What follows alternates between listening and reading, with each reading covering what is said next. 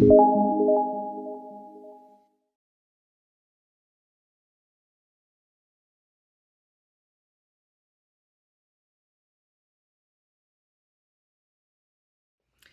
we're on day 4 today.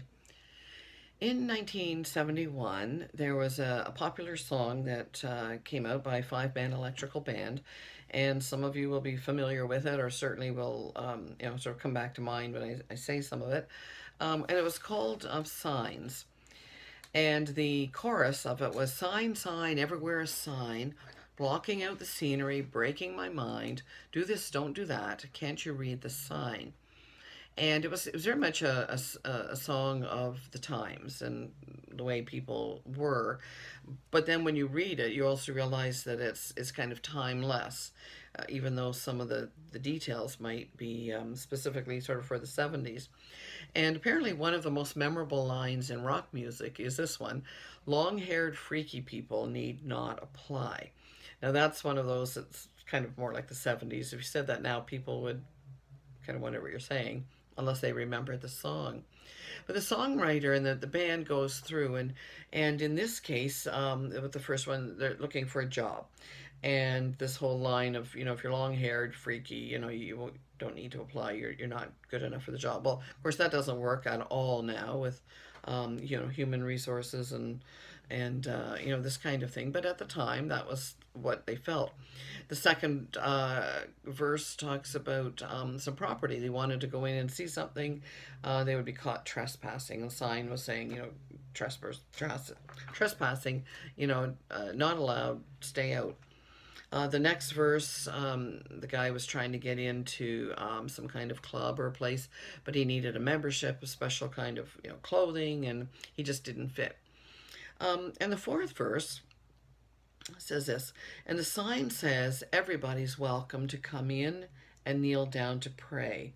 But when they passed around a plate at the end of it all, I didn't have a penny to pay. So I got me a pen and paper and I made up my own little sign.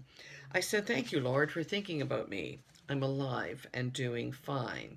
And then it goes back into sign, sign, Boris, sign. And so I was kind of curious on, the background of the song, and just for these purposes, just that last verse.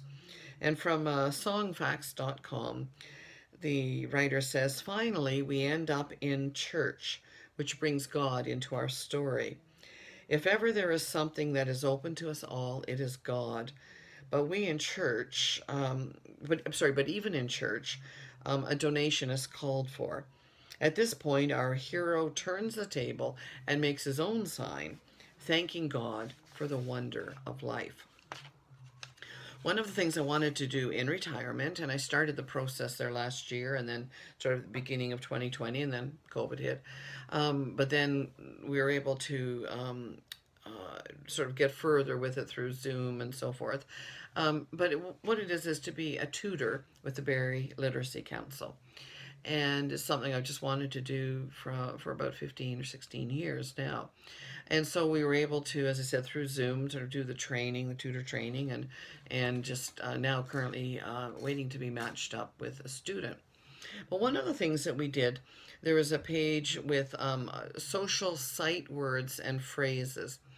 And there was a list, like a full page, of common signs that we would see. Things like stop, entrance, washrooms, emergency exit, do not enter, danger, and things like this that are really important to know. And then, of course, during COVID, there have been a lot more signs.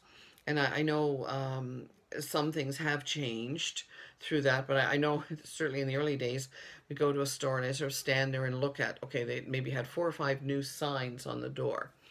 And of course, most of them are familiar now.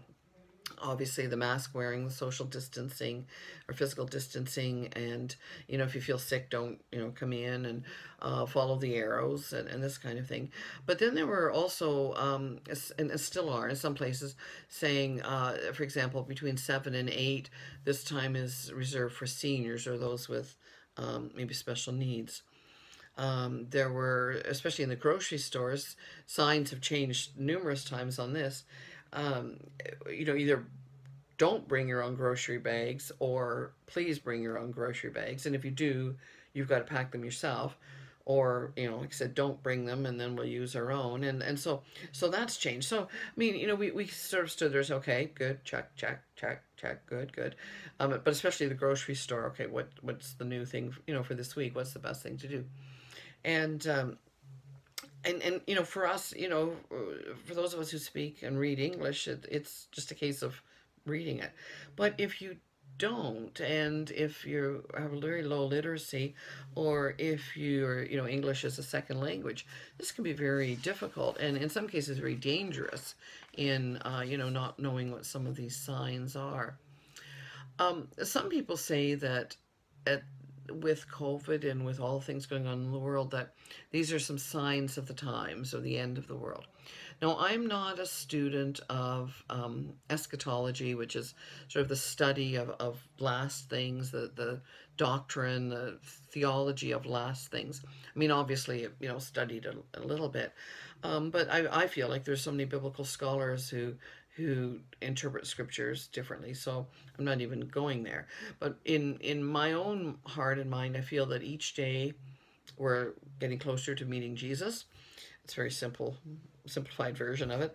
And in the meantime, we need to live here on earth and to do our best to live a life pleasing to Him, and to have others, maybe, that we can point to others, that this is Jesus and He is the way, the truth, and the life.